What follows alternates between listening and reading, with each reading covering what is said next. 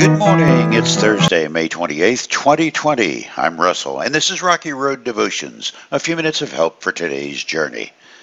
Our devotion today is entitled Misplaced Trust. Our scripture is Psalm chapter 33. What joy for the nation whose God is the Lord, whose people he has chosen as his inheritance. The Lord looks down from heaven and sees the whole human race. From his throne he observes all who live on the earth. He made their hearts, so he understands everything they do. The best equipped army cannot save a king, nor is great strength enough to save a warrior. Don't count on your war horse to give you victory. For all its strength, it cannot save you. But the Lord watches over those who fear him, those who rely on his unfailing love. He rescues them from death and keeps them alive in times of famine. We put our hope in the Lord.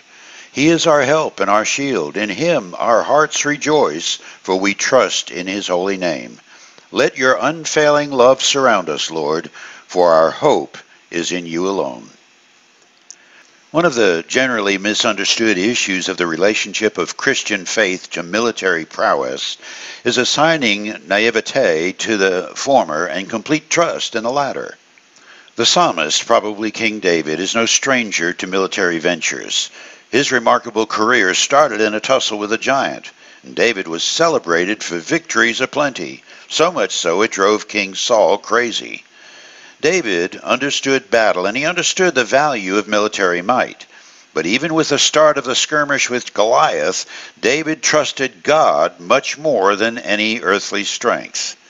Notice 1 Samuel chapter 17. David replied to the Philistine, "You come to me with sword, spear, and javelin, but I come to you in the name of the Lord of heaven's armies, the God of the armies of Israel, whom you have defied. Today the Lord will conquer you, and I will kill you and cut off your head." We know David wasn't perfect. Later, his mistakes with his family and his fidelity proved that he was an imperfect man, capable of messing up more than most.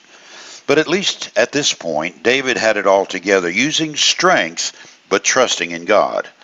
Fast forward several millennia, and you have the world's population on its knees, not necessarily praying. We've been knocked to our knees by a bug so small we can't see it without a microscope. COVID-19 has taken over our economy, our activity, and all the news cycles unending. The debate rages about how to act, what to do, and whom to avoid, and our trust may be misplaced. I say that because some advocate throwing caution to the winds, simply and naively trusting that they don't have to use common sense. They act as if being a person of faith guarantees them some kind of immunity from biological attack.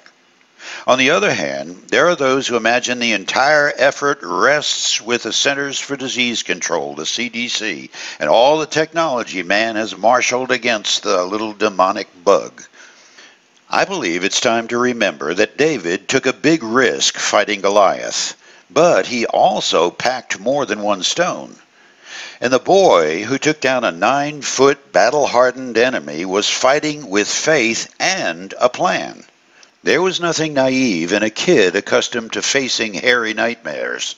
As a shepherd, David knew how to go up against the odds. When King Saul questioned him about his chances against the giant Philistine, David replied this, "I have been taking care of my father's sheep and goats," he said. "When a lion or a bear comes to steal a lamb from the flock, I go after it with a club and rescue the lamb from its mouth. If the animal turns on me, I catch it by the jaw and club it to death." Let's pray. Father God, we know our trust is to be entirely placed in you alone. You have also given us common sense and strength. Help us to keep enough common sense to use our strength and place our trust in you and not the other way around, placing our trust and strength and using your promises like a vending machine. For you today, whether our enemies are armies or viruses, our trust is misplaced to think we can handle it in our own strength. We must always come to the battle in the name of He who is the Lord of heaven's armies.